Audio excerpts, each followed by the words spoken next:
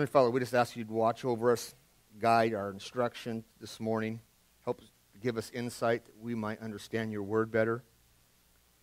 Lord, we also ask that you'd keep Satan at bay from influencing our thoughts, that you would empower our walk, conform us to the image of your Son, that we'd be men and women that would reflect what we're about to hear from this passage, putting aside our own personalities and flaws and recognizing the truth that we have in Christ Jesus.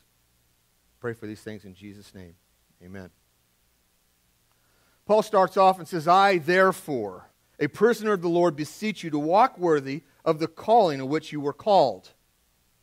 There is a conduct that is consistent with being a Christian. Let me just say that again. There is a conduct that is consistent with being a Christian. In Ephesians chapter 1, Ephesians chapter 1, chapter 2, and chapter 3 declares our blessings that we have in Jesus Christ. And chapters 4, 5, and 6 describe our behavior. You notice the similarities in Ephesians chapter 4, verse 1, where it says, I, therefore. And not too long ago, we were in the book of Romans. Romans chapter 12 starts off, says, I beseech you, therefore. It's not too hard to look at the passages of Ephesians chapter 4 where Paul says, I beseech you, therefore, brethren, by the mercies of God. You're going, wait a minute, that sounds like Romans. Because it is Romans. Paul is laying out biblical truth, and then he's basically saying, I implore you, I beg you, based upon the biblical truth that I've just laid out. He does that to the people at Ephesus, and if you go in your Bibles, put a marker in Ephesians and go back to Romans chapter 12. He says, I urge you, brethren, therefore by the mercies of God. And the mercies of God is Romans chapter 1, all the way through chapter 11. These are the mercies that God has laid out and given to you as Paul has demonstrated the constitution of the Christian life. We're not in Romans, but I'm just going to hit this real quick. That your bodies are to be a living sacrifice, holy and acceptable to God, which is your reasonable service. Don't be conformed to this world, but be transformed by the renewing of your mind. That you, not your neighbor, not the person sitting in front or back, that you may prove what is good and acceptable and the perfect will of God is. So our responsibility from the book of Romans is, hey, I am to show what is God's perfect will. Not just for me, but right here. Do you know God's will? We should be able to say, yeah. In certain things, I know God's will. And you do too. Because he declares it in his holy word. Now, if I'm going to go buy a brand new truck, and I'm debating whether it's supposed to be red or white, I'm going to ask my wife. Because I cannot find in the Word of God whether I should have a red or white truck. But if I look in passages on sexual immorality, it's right there. It tells me. No. It tells me if I should have more than one God. It tells me. It's pretty clear. It's God's will for my life. Go back to Ephesians. Chapter 4, verse 1. Paul says, I therefore beseech you, I urge you, I beg you to walk worthy of the calling in which you were called. Here in which he's describing this, he uses that metaphor, walk, that is used throughout the Old Testament. It's used throughout the New Testament by Paul, by John, even by Jesus. They use this phrase so often that I'm going to ask you to turn your Bibles with me and follow along as we look at these different words that are used over and over again of walk. Turn with me to John chapter 12, in which the apostle is recording what Jesus says about walking. So, John chapter 8, verse 12, Jesus spoke to them again. He says, I am the light of the world, and he who follows me shall not walk in darkness, but have light, have the light of life. Here, Christ is referring to walking as life.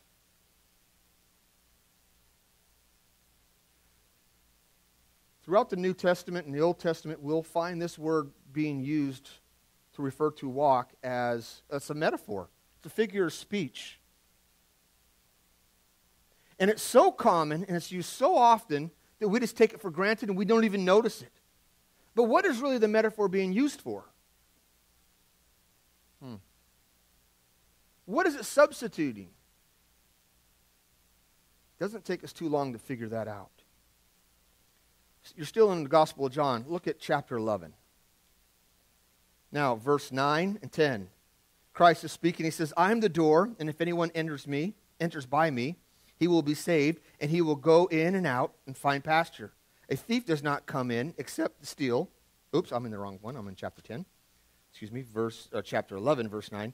And Jesus answered, said, are there not 12 hours in the day? And if anyone walks in the day, he does not stumble because he sees the light of this world. But if one walks in the night, he stumbles because the light is not in him. He's referring to how a person lives, how a person walks in daylight. Look at chapter 12, verse 35. Jesus said to him, a little longer, the light is with you. Walk while you have light, lest darkness overtake you. He who walks in darkness does not know where he's going. Here again, Jesus is referring to a person's life. And he describes it as a walk, the most basic and common thing that we do in our everyday life. We walk to and fro in our house. We're walking when we're cleaning. We're walking when we work. We're walking when we're studying. Walking is just a natural thing that we do. We think of passages and we just assume that, oh, that's interesting, he walked. When we hear Enoch walked with God, what comes to our mind? Do we really think that Enoch and God were going, doo-doo-doo-doo-doo? They're walking together?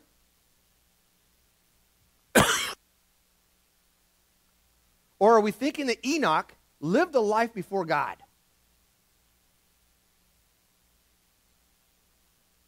His whole life. And then he's gone. He's taken up. Psalm chapter 1 says, blessed is the man who walks not in the counsel of the ungodly. Here it's in the negative. Blessed is the guy who doesn't walk with bad company. But John uses the word, suppose about, I'm going to say 37 times, because that's what I found when I'm looking up on my Logos, which is a neat little program and whatnot. But sometimes he uses it in a figurative way, and sometimes he uses it a literal way. So when John looks out and he sees Jesus walking on the water, and he says, and Jesus is walking in the water, is he talking literally or is he talking figuratively? Literally. He's seeing Jesus walk on water, and he's petrified, along with everyone else. But John uses the word over and over again, figuratively, in his epistle. So turn to your epistles, 1 John. We'll get back to Ephesians in just a moment. But take a look at this. This is all really part of what we're looking at. In 1 John, the epistle, verses 6 and 7, he says, if we say that we have fellowship with him and we walk in darkness, we lie and we do not practice the truth. But if we walk in the light as he is in the light, we have fellowship with one another, and the blood of Jesus, his son, cleanses from all sin. It's a lifestyle. In chapter 2, verse 6, he who says he abides in him ought himself also to walk, just as he walked. How did Jesus walk? How did Jesus live?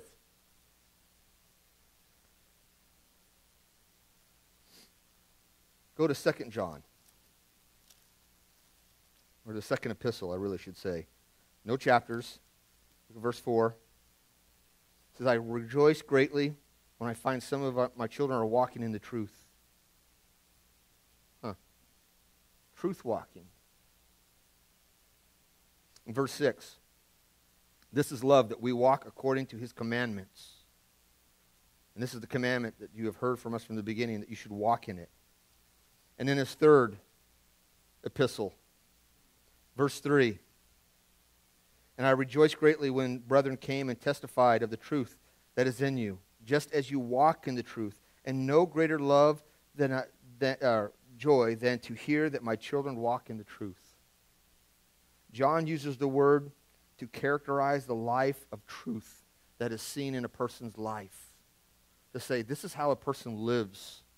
You're living right. You're doing what's right. But when Paul uses the word about 32 times throughout the New Testament, Paul never uses it in a literal way. He always uses it in the metaphoric, in a figurative way. Because he's talking about it, going back to Ephesians, he's always talking about that metaphor to mean something else. So if you go back to Ephesians, look at the first time he uses it in the book of Ephesians, in chapter 2, verse 2. And he's talking about what we were, in which you once walked according to the course of this world, according to the prince of the powers of the air, the spirit who now works in the sons of disobedience. Here the Apostle Paul is talking about there's a way of life in which we all lived when we were unsaved. We had a lifestyle, didn't we, before we knew Jesus Christ? There is a method to our madness. And then in verse 10, same chapter, we are his workmanship, created in Christ Jesus for good works, which he prepared beforehand that we should walk in them. So in other words, after God intervened into our life and we were saved by grace, we were reminded that we are his creation, created for good works, and those good works are things in which we should live in, should characterize our life. And then we come down to chapter 4, verse 1, where Paul tells us that we are to walk worthy of the calling which we were called, a way that's to characterize the Christian life. You're still in chapter 4, go to verse 17. This I say, therefore, and testify in the Lord, that you should no longer walk as the rest of the Gentiles walk, in the futility of their mind. In other words, now that you're Christians, make sure that your life is characterized by the traits of Jesus Christ. Once saved doesn't mean just live like you normally did. There should be a transformation. There should be a change, because Jesus transformed and changed your life. He died and rose again. He changed you internally. He removed the sin inwardly. Can you see the change outwardly? You're saying, but I'm struggling with sin. Day to day, I know. Me too. What about that? That's where the Apostle Paul is coming in and saying our walk should leave tracks, so that when we are walking as Christians, so we are living our life and we take our steps, people should look back and go, those are the steps of a Christian. Those are the steps of Jesus Christ. Your interaction with people from day in and day out should reflect the character of Jesus Christ, the traits of Jesus Christ in our daily interaction. So, let me meddle just a little bit. Spouses, your husbands or your wives, you should be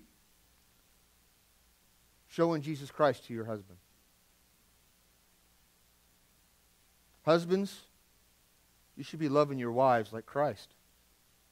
And they should, without bumping each other or doing anything, they should be going, I see that.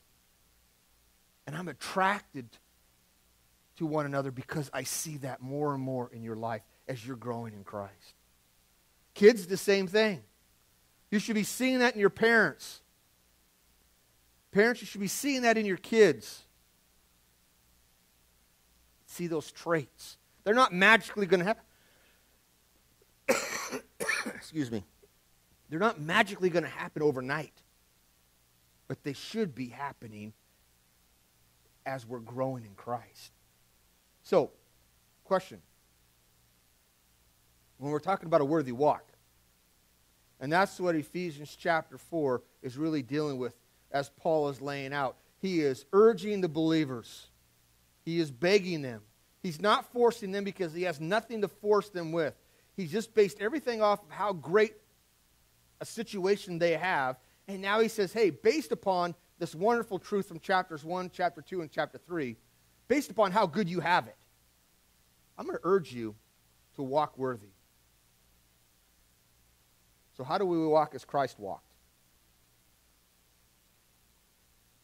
We've got to balance the beam. I'm going to move this out of the way so you can kind of see this. Hopefully everybody can see this. This wonderful balance beam we got going here. That's sort of off a little bit.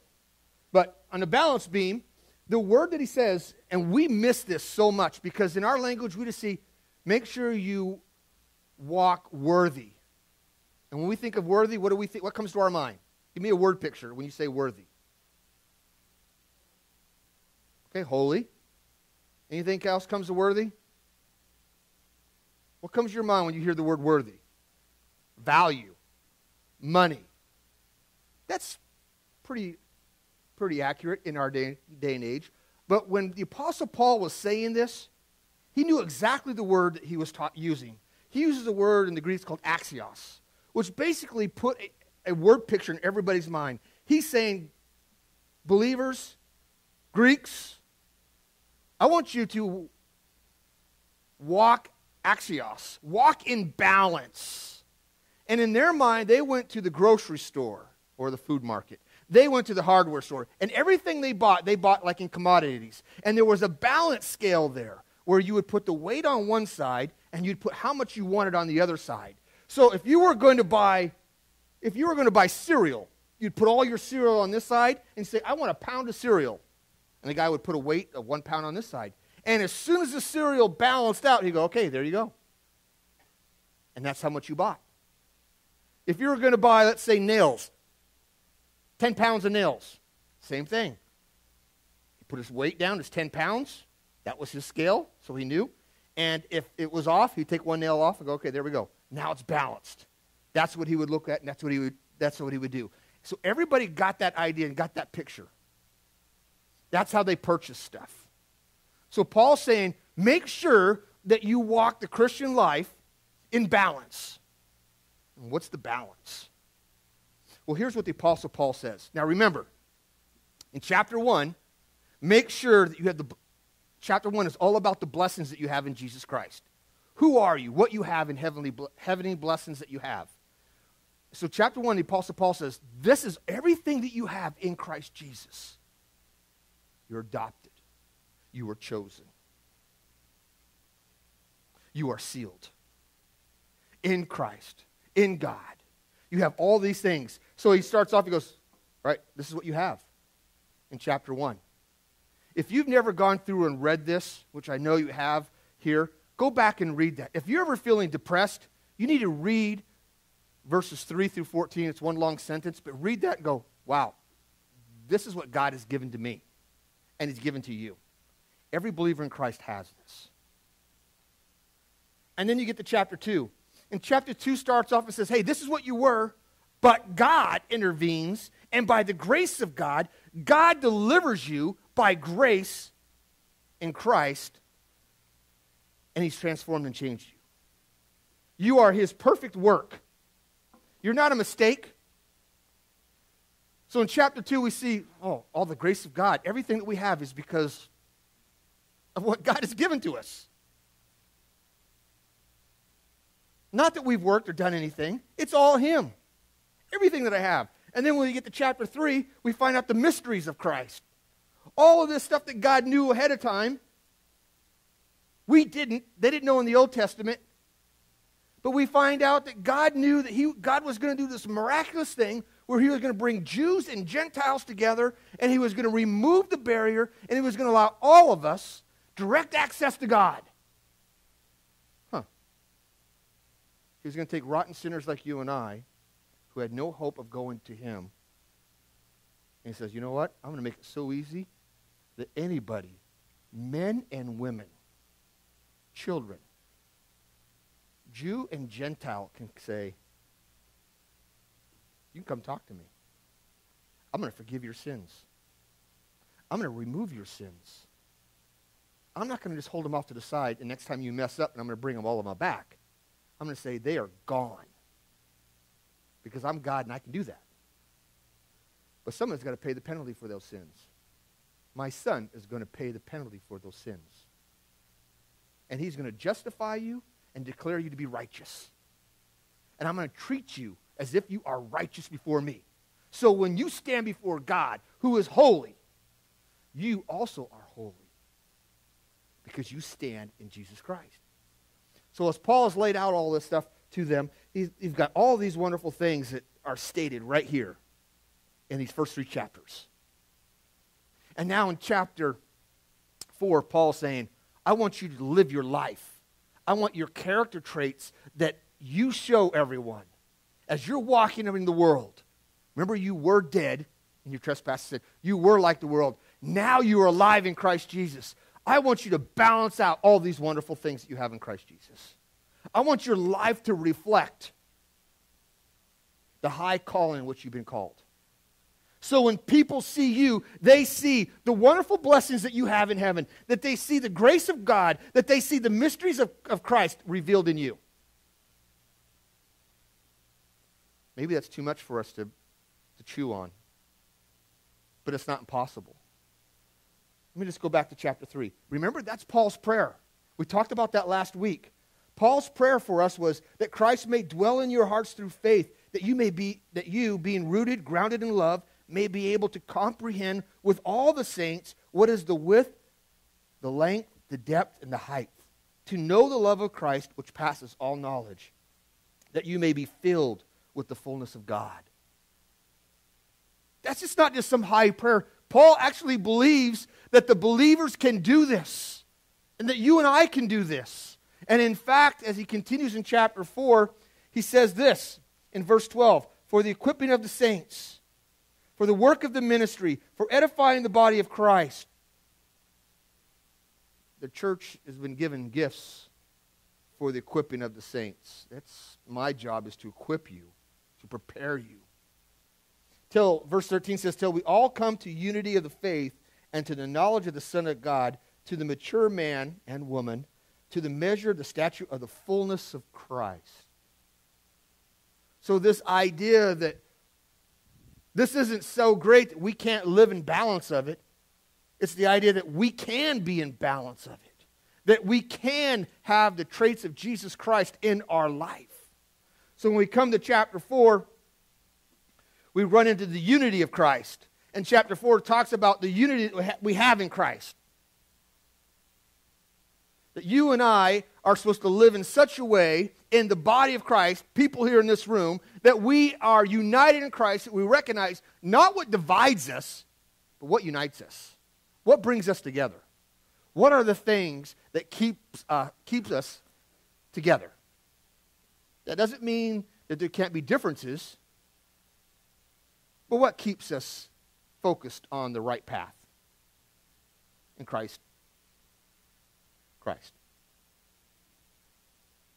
Little things aren't supposed to tear us apart. If I were to tell you next week we want to repaint the room, you know, painting a church will divide a church quicker than anything else. I have no idea why. People are offended if we were to paint this baby blue or green, or that'd be like the end. I don't know why. Or we don't like green seats, we want all black, or I don't know.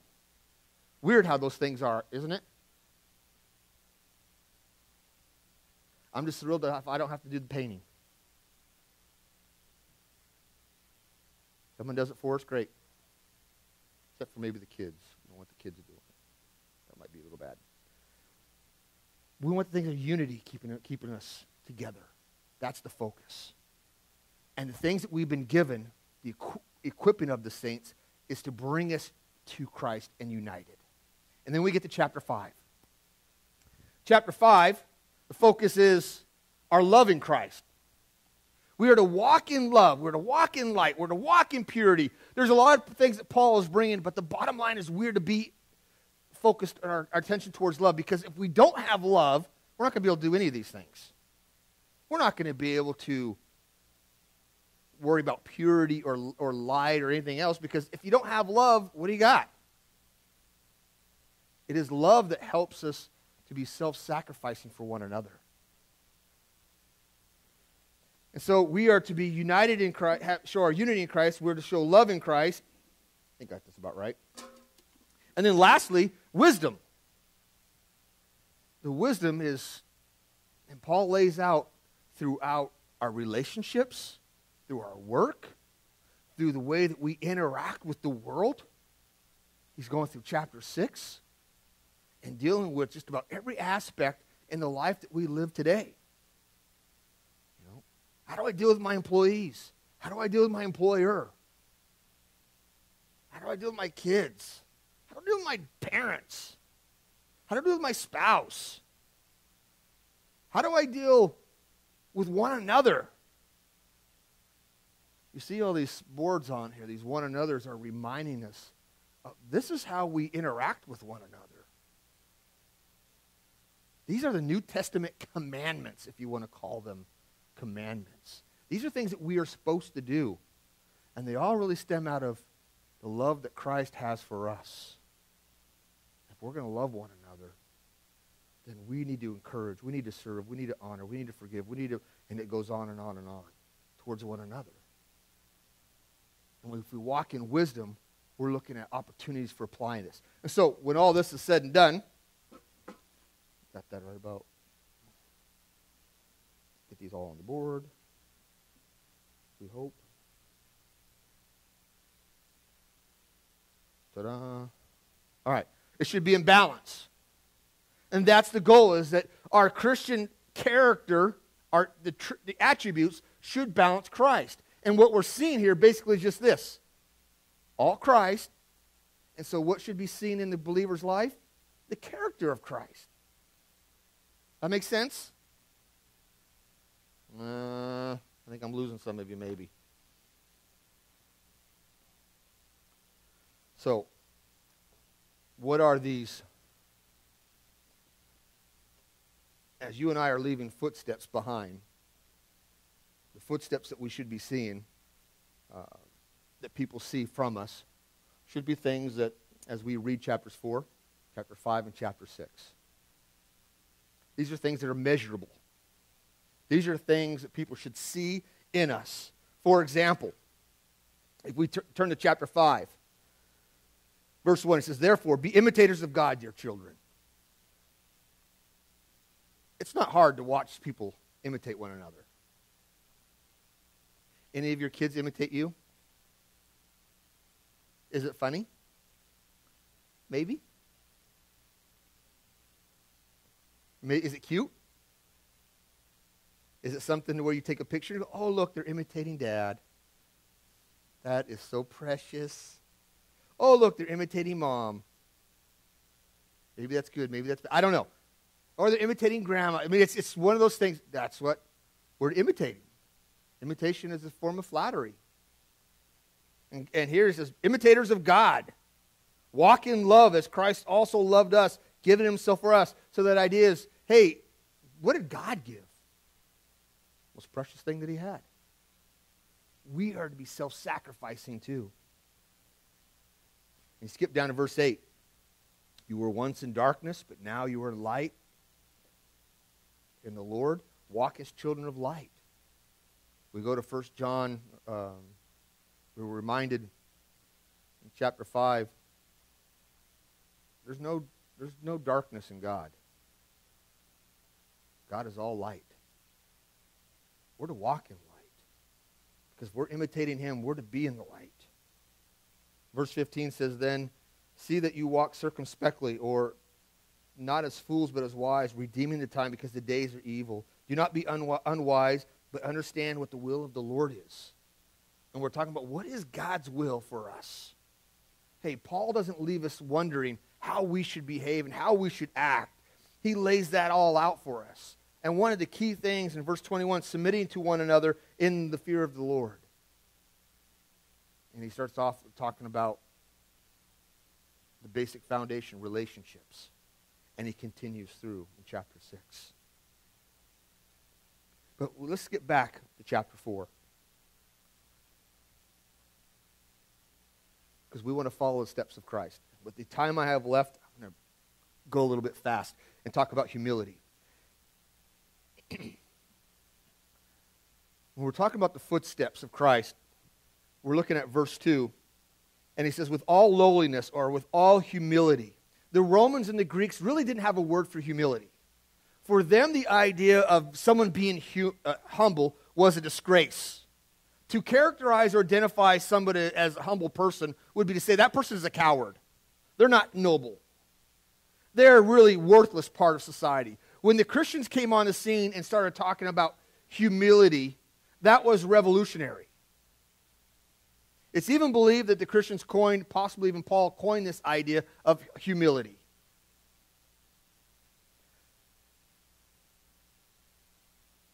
And yet we see throughout Christ lived and demonstrated humility. Pride promotes disunity, but humility constantly promotes unity. To the Greek and the Roman mindset, the fullness of life leaves no room for humility. And yet we look at Christ as his example in Philippians chapter 2, verses 6 through 8. Christ didn't think it was robbery to take on the form of man. Christ came in not just flesh, but like a bondservant, a slave, a baby. He didn't come as the King of Kings. He came as a nobody from basically nowhere. And then when he died, he had to use a borrowed tomb. Humility starts with the right mental attitude. You and I can have and practice and be humble. But it has to start with the right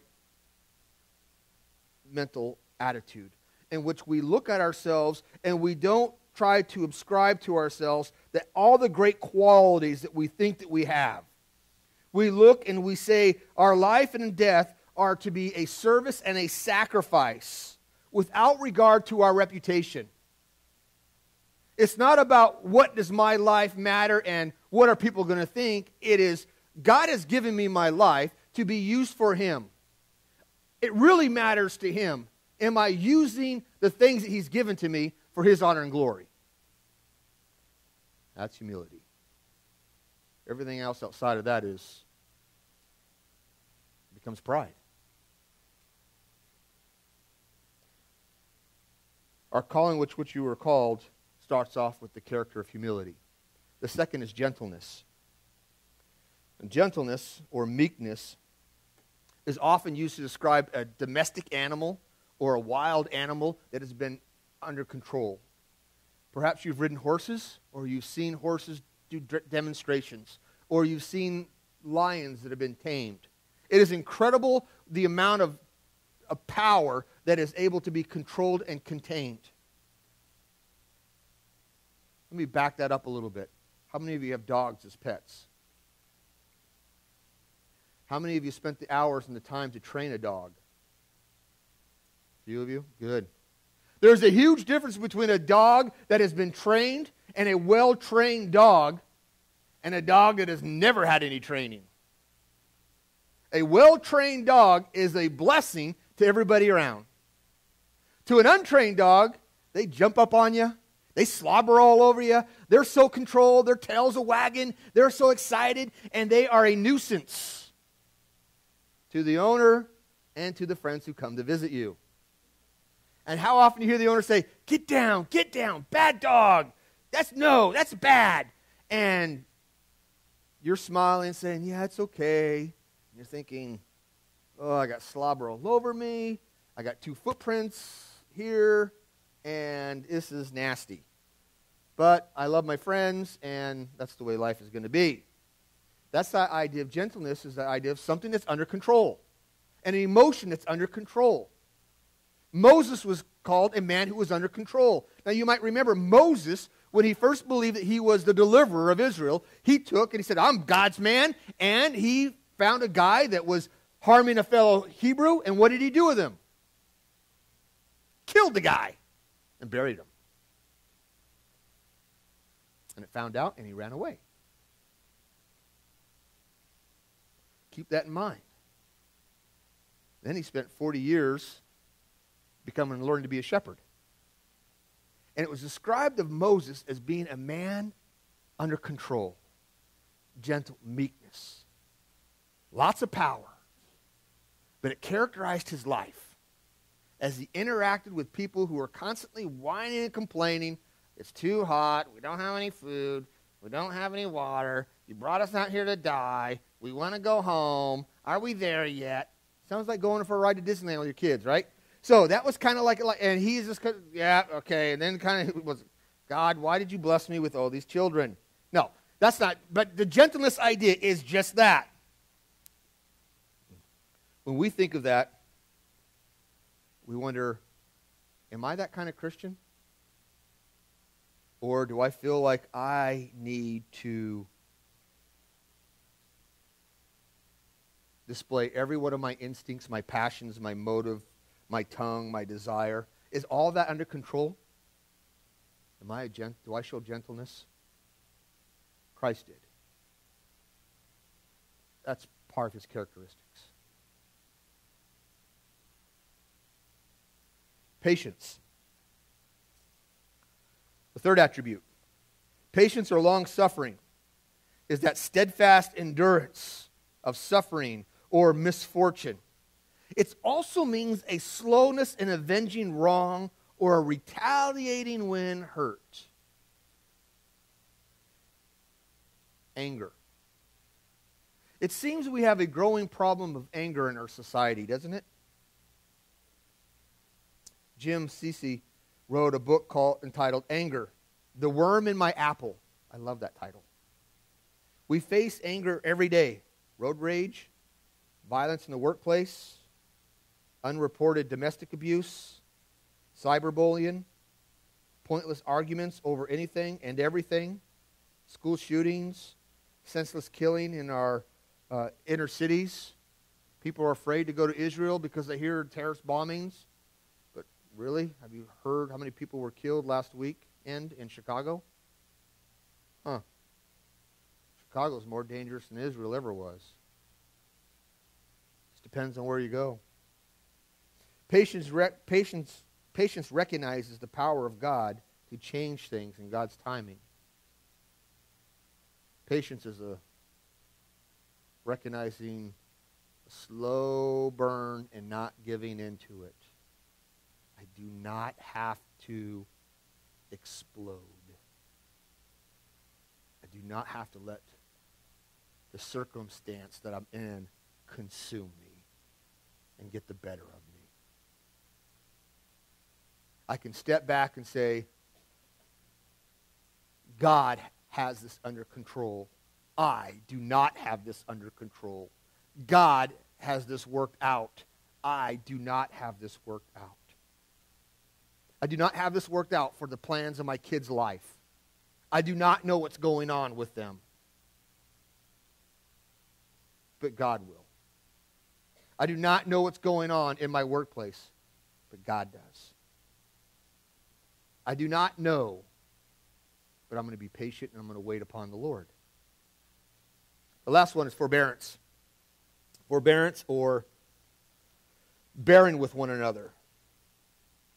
It involves bearing with one another's weaknesses, not ceasing to love one another's neighbor or friends because of the faults that we see in them. Perhaps often those faults displease us. In other words, it's tolerance. Tolerance for each other.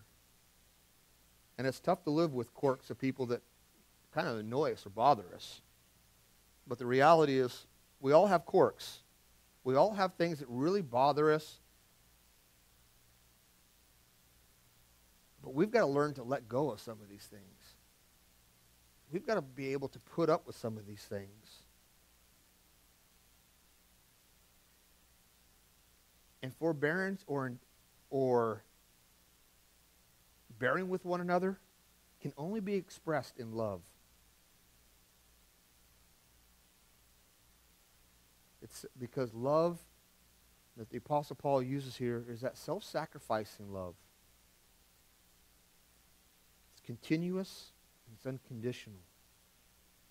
It's that characteristic in which we expect that Christ would show for dealing with people like Peter, who constantly opens his mouth to say, I'll be first one in line, and Jesus knows, no, you're going to be last because you're going to be dodging. I'll be first there at work, Lord, I promise. You're going to sleep in, Peter, because you're lazy. No, Peter. And maybe you know people like that. Maybe you're one of them. Your intentions are great, but you fail. And maybe you're the person who goes, yeah, I got people around me and it just drives me crazy. Maybe it's time to look at the 12 and you'll find out what kind of men these 12 were. And you get a chance to see Jesus loved them. Even Judas, the traitor. Let me close with this because I'm running late. We want to see the trail of Jesus. Unity requires participation. Endeavoring to keep the unity of the Spirit in a bond of peace. That unity means to make every effort. Unity was made possible by the cross of Christ. It is made effective by the working of the Holy Spirit. And we are responsible in this body to keep the unity, to guard it from within. This unity in which we have, you and I are responsible to protect it and to guard it, even though it's created by God, even though Christ is the one who has established it. We are to guard it from being destroyed in this body. That means you and I, we can destroy the unity that we have. We also have to protect it from without, making sure things from outside do not cause us to lose our unity. But the foundation of unity. Paul starts off, and some say this is a song. Maybe it is. I don't know. But I like the foundation because it refocuses everyone's attention. And he says, there is one body. There is one Spirit. There is one where you were called and one hope of your calling. In other words, there is one salvation. There is one Lord, one faith. One faith meaning there's one belief. There is one baptism. He's not talking about water baptism there. He's talking about the Spirit baptism in which you were placed into Jesus Christ. It's Romans 6. And there is one God and Father of all, who is above all and through all and in you all. We were united by one Lord Jesus Christ. We are vitalized by one Spirit, and we operate under one Father. All that's true.